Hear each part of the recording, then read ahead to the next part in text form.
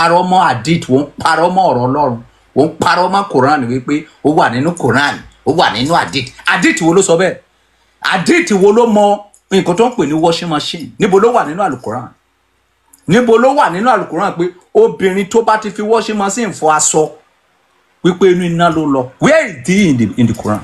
God will punish you.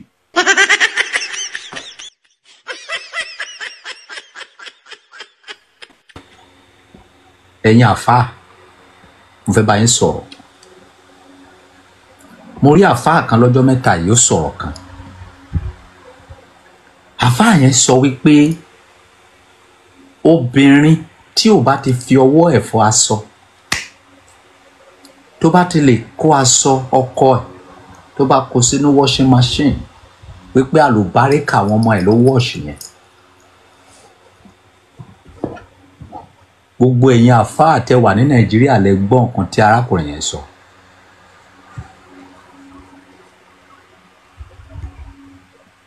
a ò tí ì rí yín kẹ́ jáde kẹ́ sọ̀rọ̀ nípa ẹ̀. àfáà torí ẹ̀ bá pín kò lè máa sọ bẹ́ẹ̀ ni.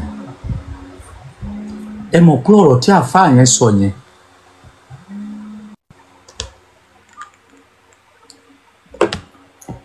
gbogbo obìnrin tó wà ní Nàìjíríà ló ṣẹ̀.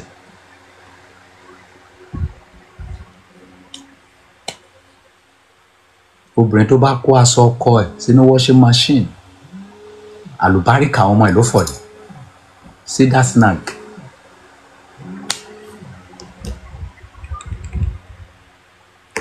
ó ní ó wà nínú hadith ẹ sọ pé kó sọ ibi tó wà nínú hadith. ìgbà tí ànábì wà láyé ṣé ànábì mọ ọkàn náà pè ní washing machine? ṣé kéèyàn kan wá ṣọ́ọ̀ṣì kó wá bọ́ ìta ẹ̀ sí wípé ẹni tó bá gun bàálù lọ sí Mọ́kà wípé ògo ayé ẹ̀ ló gùn dànù torí wípé Muhammadu ò gun bàálù. ẹ̀yin àfáà yìí tẹ́ bá ti fa igbó ẹ má máa ṣe wáàsí mọ́. Same to that affair tó sọ̀rọ̀ yẹn. Same to you. You are a disgrace to all afar in the whole world.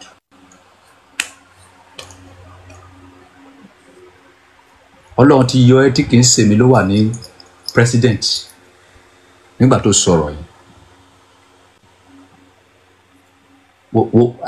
ẹni tí ò ṣẹ̀ tí ò rò ẹ́ gbogbo obìnrin ayé tí wọn ò ṣẹ̀ tí wọn ò rò ẹ́ wọ́n ní tó bá ti lè ṣe machine tó bá ti lè fi washing machine fọ aṣọ ọkọ wọn wípé àlùbáríkà ayé ọmọ wọn náà fọ̀ dànù yẹn. That is a stupid word, lunatic word. Tí Ọlọ́run bá fún ẹ lórí ọ̀fẹ́ bọ́ ìta kó apologize fún gbogbo àwọn obìnrin ayé. Àwọn òyìnbó tó ṣe washing machine jáde wọ́n ṣe kó ba lè rọ àwọn obìnrin lọ́rùn ni wọ́n kì í ṣerú náà. Bó ṣe wà yìí àfáà yìí tí o bá tọrọ apologize ìjọ tí o bá wọ mọ́tò tí o bá fẹsẹ̀ rìn ayé ẹ bàjẹ́ lọ́jọ́ náà torí wípé ànábì ògùn mọ́tò torí tó bá fẹ́ ṣe iṣẹ́ Olúwa ẹsẹ̀ ló yẹ kó máa fi rìn bíi ti àwọn tó síwájú.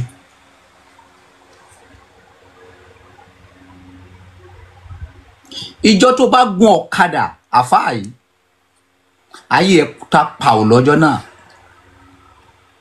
torí àwọn wòlíì àwọn àfáà àwọn ànábì ìgbàanì ẹsẹ̀ náà fi rìn wọn ò gun ọ̀kadà. Stupid people with stupid knowledge.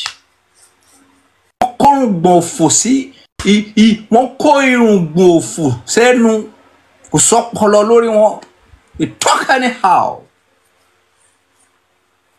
Ó kàn dùn mí wípé àwọn holy center ti bá mi sọ̀rọ̀ pé kí màmá ta sí yín mọ́. Tó bá yẹ bẹ́ẹ̀ má ti fi èpè bá ayé ẹ jẹ́. Ó deserve pé kán yọ àfọ̀ṣẹ jáde kán fi bẹ́ ìpè fún ẹ.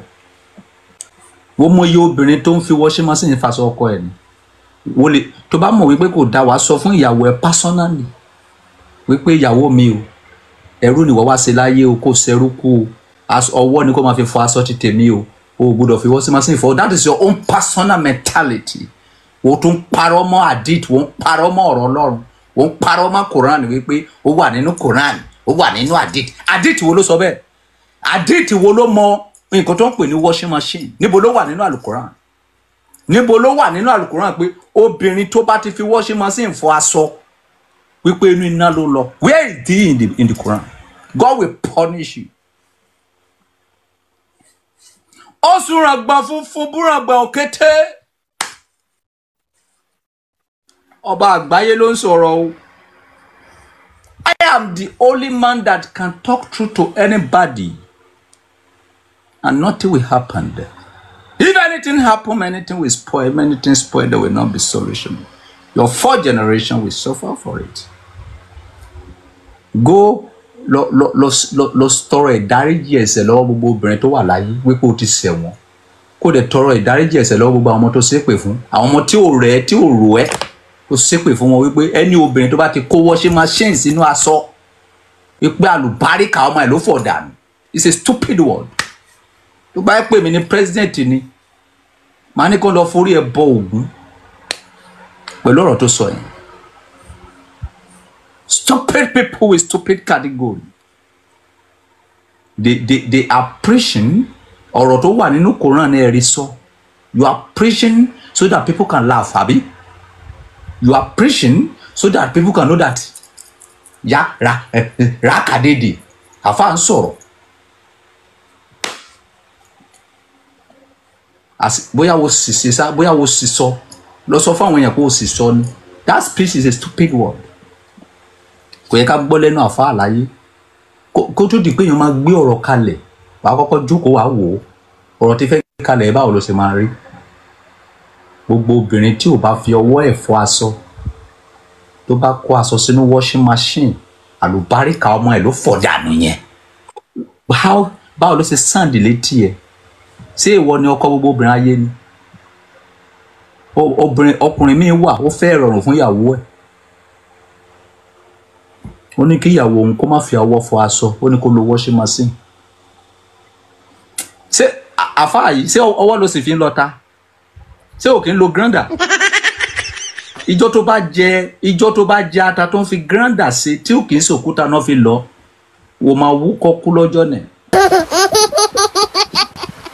Àfáà yìí, you need to be take time.